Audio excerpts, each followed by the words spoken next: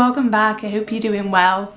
Continuing with our series on Euripides Bacchae, today I want to talk to you about Agon in Euripides Bacchae. We're going to have a look at the first appearance of Pentheus.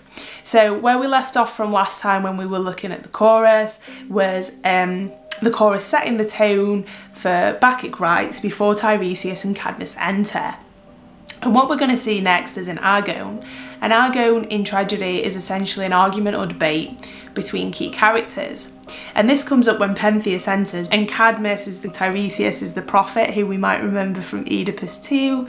They're Pentheus's elders. So it's a really interesting dynamic in this Agon scene where we see Pentheus being the kind of rebellious teenager and lashing out against Tiresias and Cadmus too. Cadmus and Tiresias coming together, they're friends, they think it's a pleasure to hear one another's voice, and we can pick this up from around line 180. My dearest friend, here at my house, what pleasure to hear your voice, your words always make sense. So Cadmus, unlike Oedipus when we looked at Oedipus the King, has the good sense to listen to Tiresias, something that Pentheus does not share, okay? And they are in agreement about praising Dionysus, and they offer to share a chariot to the mountain. But Tiresias says that's not the best way to glorify the god. And they decide to kind of hobble up to the mountain together. With magic ease, the god will lead us there. So this idea of being physically fortified by Dionysus is something we'll come back to when we see the attack on Pentheus that comes up later in the play. Are we the only citizens to worship? Yes, says Tiresias, only we have sense, the rest have none. Okay, so they are in the minority, but they've decided that they are going to praise Dionysus and keep themselves safe in doing so. And Cadmus gives us a clear indication of the arrival of Pentheus. So again, in dialogue, we have really key clues as to what's going on stage. Tiresias, I'll be your eyes for you, interpreting my vision into words. I see Pentheus rushing to the palace, Echion's son, whom I made king of Thebes. He looks so flustered, what is going on? So Cadmus is sort of a fatherly figure to Pentheus, in so much as he is made him the king of Thebes, and we have this generation gap between them. Pentheus has been out of town, and when he comes back and he hears about the Bacchic rites, he kicks off.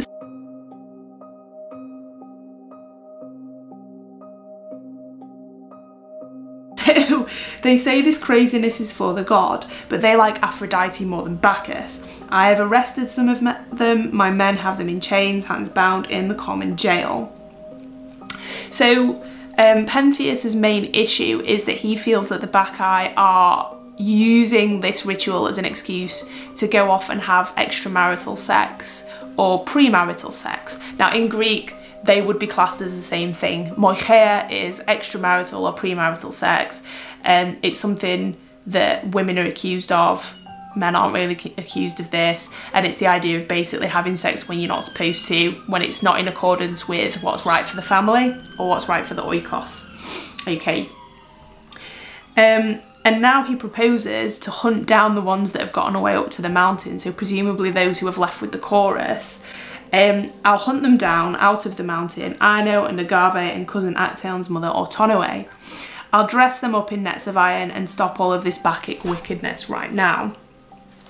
So Pentheus goes on a huge rant about everything he's going to do. You talk them into this, Tiresias. You want to introduce this new divinity to profit from new trade in prophecies. Your white hair saves you. Were it not for that, I'd chain you up with all those Maenad women for introducing wicked mystery rites. Festivals with sparkling wine and women are an unhealthy cult, in my opinion. I mean, I think it sounds great, but fair enough.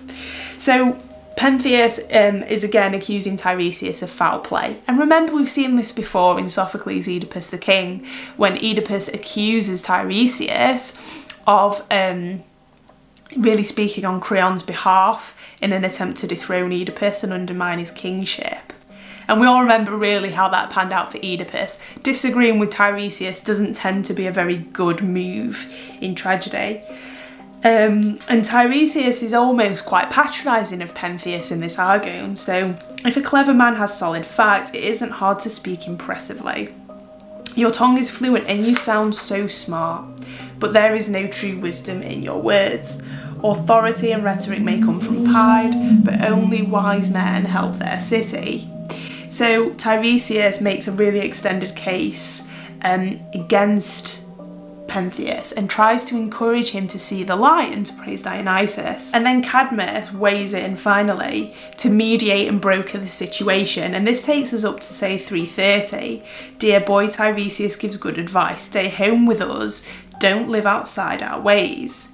You're drifting up into the air, your senses make no sense. What if you're right and he is not a god? You should still say he is.